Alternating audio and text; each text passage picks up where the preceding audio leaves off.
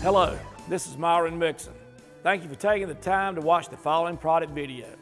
Backyard, competition, or commercial, we have a full range of smokers. And guess what? Every one we make is made right here in the US of A. And remember this, mastering the pit, it starts today. Thank you.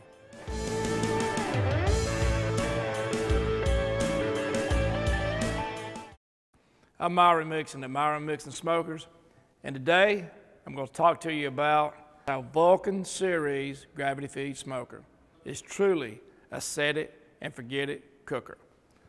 We're going to talk about four things. We're going to talk about starting the fire. We're going to talk about filling the water pan. We're going to talk about controlling temp, and we're going to talk about introducing smoke. All four of these things are important for this smoker, but once you have all that down, they're easy to do.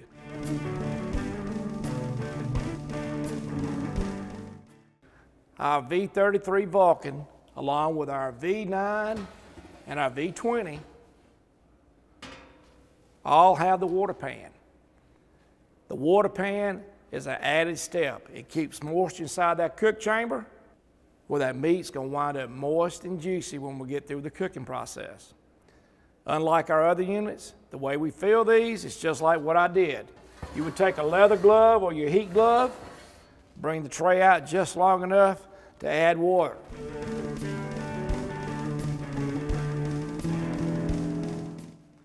These gravity feeds run best with electronic temperature control fan, even though you can run them with just a ball valve. Using the electronic temperature control fan, you want to take your alligator clip, you clip that lead to one of your wire racks, preferably right here close where your external temperature gauge comes through the door. What that's going to do is going to help the unit over here monitor what the internal temperature of the pit is. Then you will take the meat probe lead. It goes and inserts into the meat that you're cooking, whether it's brisket. Let's just say we're doing pork butts. We want to take our pork butts to 200 degrees internal. We place that in there. We got water in our pan. We got it smoking. We'll shut the door. Now we got our leads hooked up on our rack. We got our internal temperature lead inserted in our meat. If we want our temperature internally to be on our pork butt when done, it'll be set on 200, and when it hits that temperature, it'll give you an alarm, lets you know it's time to take it off. How easy is that? Step around here and let me show you. You want to screw the adapter in, open that valve wide open.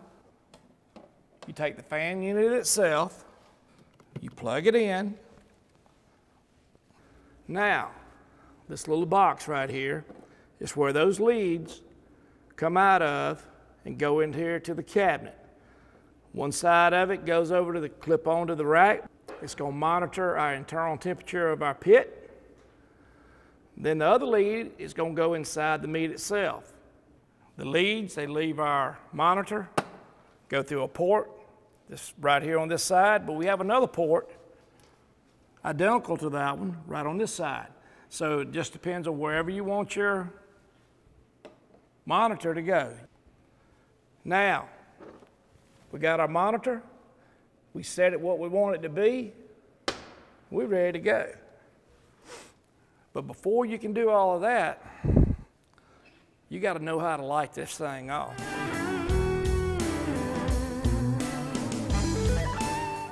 This right here is your charcoal chute.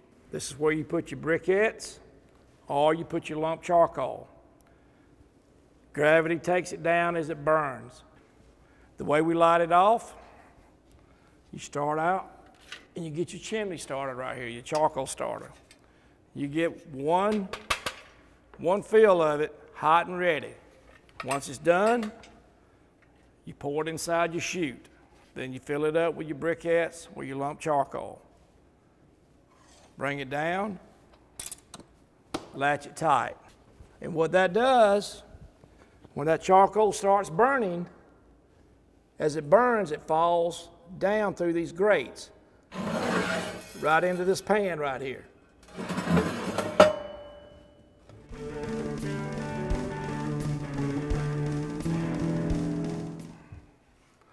Now we done moved away from doing just charcoal. You ready to step up and get your feet wet? Try and infuse some of that real wood flavor. Charcoal's good, but it ain't nothing like wood. What you want to do, you got your fire going, charcoal's dropping coals. Take you a few chunks, throw them down there in your tray. Shut your door. Now, charcoal's gonna drop. It's gonna hit that wood. It's gonna start smoking.